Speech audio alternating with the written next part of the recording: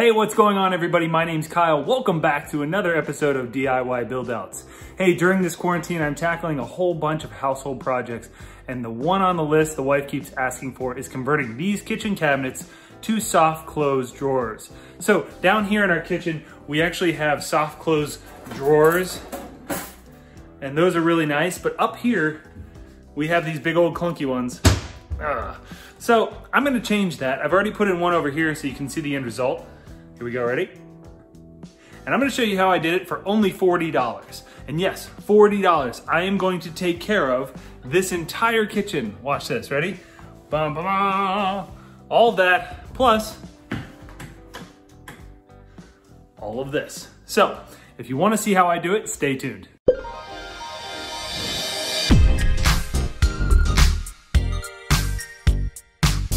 So this install is really easy because I bought the hardware that has the soft close hinge in it.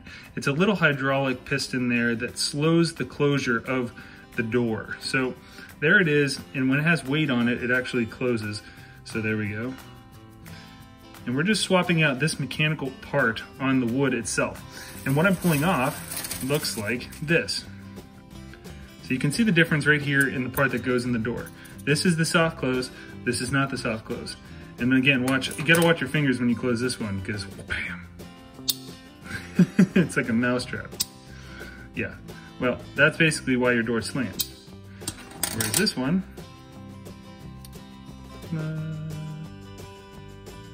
nice and easy. So that's what you're looking for. It's a soft close hinge.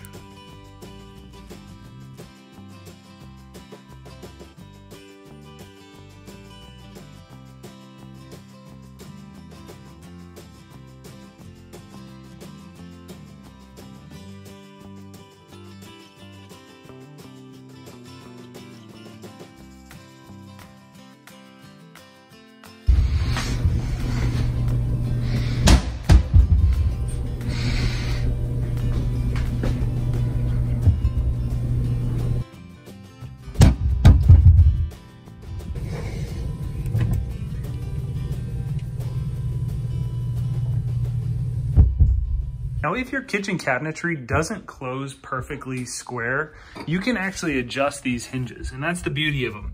Inside here, you have this screw, which can take the cabinet door up or down, and this screw, which can take the cabinet in or out. And all of these adjustments allow you to get it so that your two doors align with a perfectly symmetrical gap. One final tip for you guys is you don't have to use two soft close hinges to make a door close softly. Here I have the upper one as the original and the bottom one as a soft close, and you can see it still shuts nice and easy.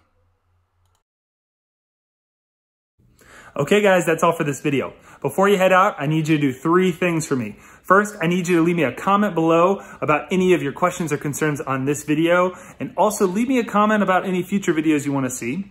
Second, I need you to hit that like button so that YouTube promotes this video and other people can learn how they can convert their kitchen cabinetry to soft close kitchen cabinetry. And the third and final thing is make sure to hit that subscribe button so that you become part of the DIY Build-Outs Nation. It's a fast-growing DIY community that'll teach you all sorts of wonderful things. Okay guys, thanks for watching. Have a wonderful day.